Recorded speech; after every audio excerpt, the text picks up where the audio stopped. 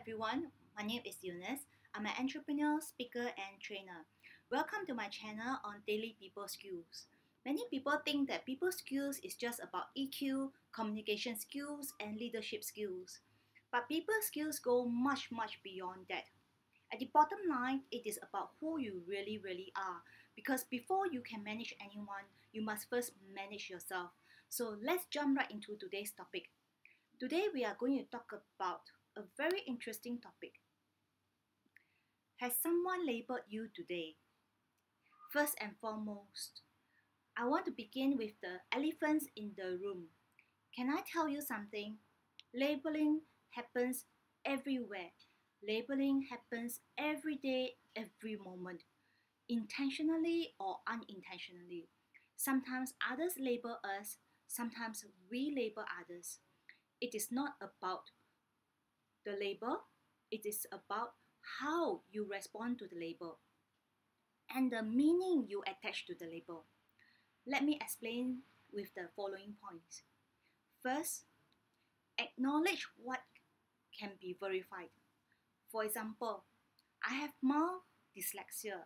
It's a form of learning difficulty. So this can be verified and I acknowledge it.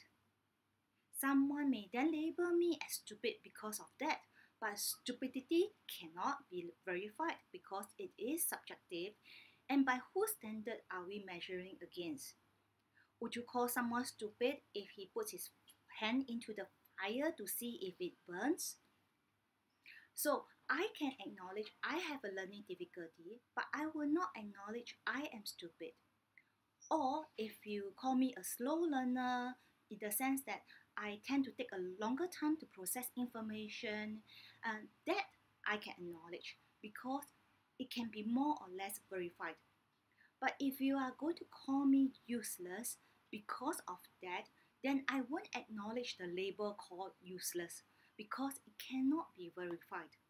So I will acknowledge that I'm a slow learner, but I won't acknowledge I'm useless. Get it? So learn to separate what can be verified and what cannot be verified. Why is this important? I will explain later on. So what happens after the acknowledgement? Which brings me to my next point. And my next point is, don't let the label determine what you can or cannot do.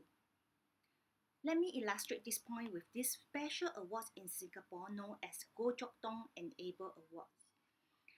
The award celebrates persons with disability who have done significant achievement in their own fields and serve as an inspiration to others. Among them, you can find people who are deaf, yet they can play a piece of music beautifully. Down the history, there is one such famous person, and he is none other than Beethoven. He is deaf, but yet he had composed many music which are very well known even to today. I have perfect hearing, yet I'm tone deaf.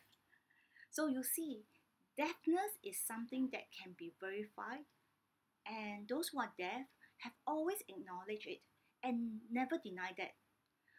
But they never let their deafness determine what they can or cannot do. They did not allow their deafness to stop them from pursuing their dreams to be a musician. Know that anything can be used to label someone. Your marital status, whether you are single or divorced, whether you are male or female, you are young or old, the list is endless. No matter what labels have been thrown to you, you can be whoever you are created to be and live your life just like everyone else. It might be a different route or different methods, it doesn't matter. Always remember, know that you can choose whatever you want your life to be despite the labels. Right, there are 101 things we can talk about on this topic, and I have so much more to share on this as well, but I will have to stop here for now. This video is not to judge, criticize, or label anyone. We are all guilty of making mistakes, overlook things every now and then. We are all humans, but just be conscious about it from now on. So, what do you think of today's topic?